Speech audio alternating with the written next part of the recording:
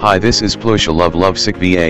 In this video I'm going to show you how to fix Windows 11 24H2 hanging on Virtualbox.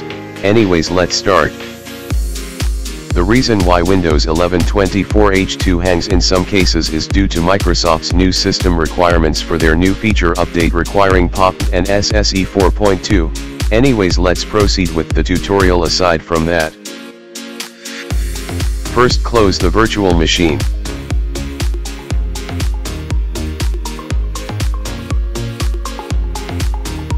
Second, go to its setting by right-clicking it, and go to Virtual Machine Settings. From there, go to System, and find Chipset.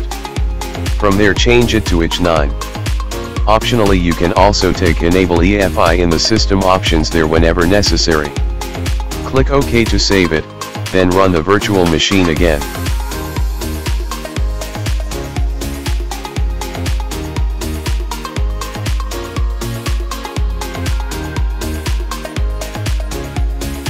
And now the virtual machine could run Windows 11 24H2. That's all for this video. Thank you for watching, and if you like this video, you can check out more related to this in my channel and subscribe for future uploads, edits and reviews. Thank you.